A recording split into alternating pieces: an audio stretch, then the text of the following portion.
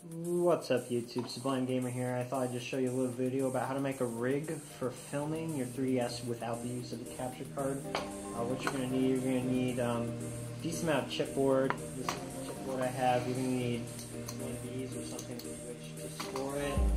Maybe some scissors. And essentially all you're going to do is kind of take your 3DS, measure to where there's a little bit extra space. You're going to cut a piece of chipboard, long strip like this.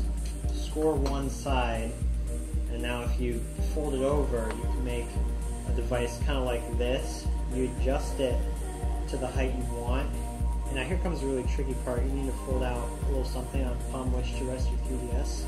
You can probably figure that part out yourself though. And then just tape it, good to go, ready to game, perfectly stable, and you can play whatever game you're playing right now. Be sure to like, comment, subscribe. Tell me how this helps and opens your gaming imagination.